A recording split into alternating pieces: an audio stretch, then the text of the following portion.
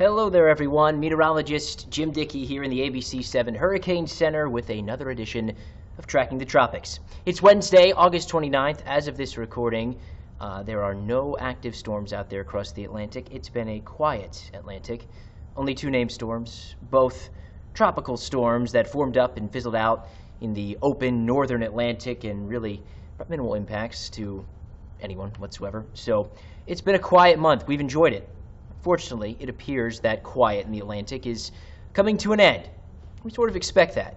When you look at history, climatology of the Atlantic hurricane season over the past 100 years, you plot every single active tropical storm or hurricane that was active throughout various periods of time, you see the most active portion of the hurricane season is clearly from mid-August into early October. And the peak of that most active period in time is September 10th.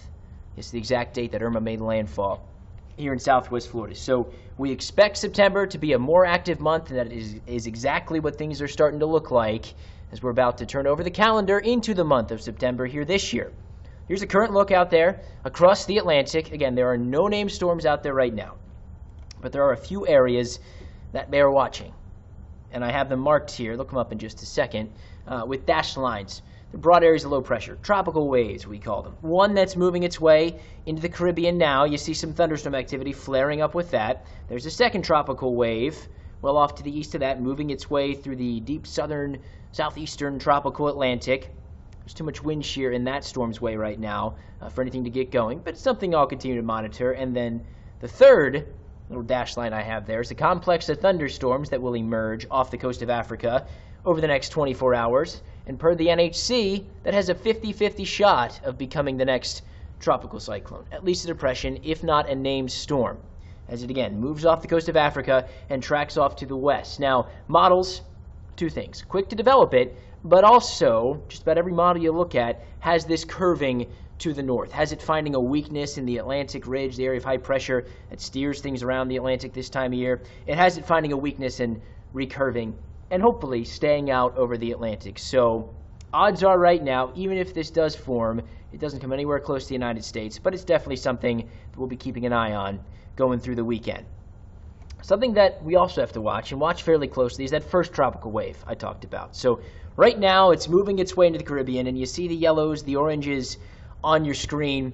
Those are thunderstorms being kicked up by it. So all it is right now is a cluster of clouds and thunderstorms and increased tropical moisture moving its way westward. It's in a hostile environment for any type of tropical system to try to form up. There's some dry air out there, some sinking air, and there's also all kinds of wind shear.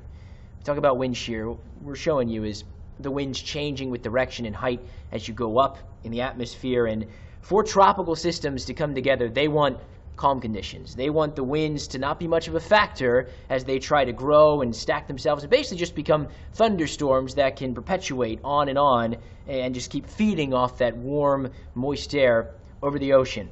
Right now, that wind shear out there, so keeping anything from trying to come together, at least for now and at least for the next couple days.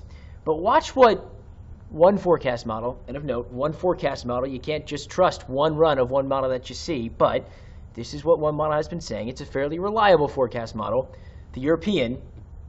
And for a couple runs of this model now, it's been showing that tropical wave moving towards the coast of Florida as we work our way into Monday. And even by that time, Labor Day, it's trying to close off. You see that swirling going on there. It's trying to close off an area of low pressure. And in this case, when you see that in this part of the world this time of year, you know what the model is doing is it's trying to spin up a tropical system, perhaps a depression or tropical storm at this point in time. It then brings that budding area of low pressure across the state of Florida. Again, all those bright colors you see, very deep tropical moisture, so could be quite a rainmaker for South Florida as that moves across the state. And then, if it were to emerge into the Gulf of Mexico, perhaps some further strengthening with that, we could have a named storm, a strengthening named storm on our hands at this point in time, moving westward across the Gulf. Again, of course, that's one model. Take a look at a different model. This is the GFS. This is the same period in time, Sunday, Monday, into Tuesday. Where's that little closed-off area of low pressure? I don't see it. Yeah, the GFS model at this point in time shows nothing of the like. It has that wave coming into the Gulf of Mexico, and you can sort of see it once we get to the middle of the week. You see how the winds are sort of turning a little bit once we get to Wednesday. that's it picking up on that tropical wave. But I think what it's doing is it suppresses the whole thing sort of south, it drags it across the islands, and it keeps it in a pocket of higher wind shear. So at this point in time, it's not spinning something up. So bottom line, at this point, the NHC isn't even monitoring that tropical wave. They're not even showing any percentage chance of development. That's probably going to change over the next 24 hours. But regardless, it's something that I, myself, and our team here at ABC7 will be watching as we work through the holiday weekend into next week. So some takeaways here. Certainly, all of this speaks to the fact that, at least there's some activity that we're watching in the Atlantic. We're definitely starting to see things crank up a bit, and that's what we expect to see this time of year.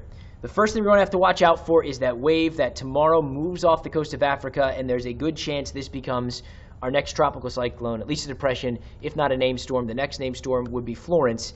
And then, as we work through Labor Day into next week, we have to continue to watch that tropical wave that at least some models are saying has a chance to spin up into something here too.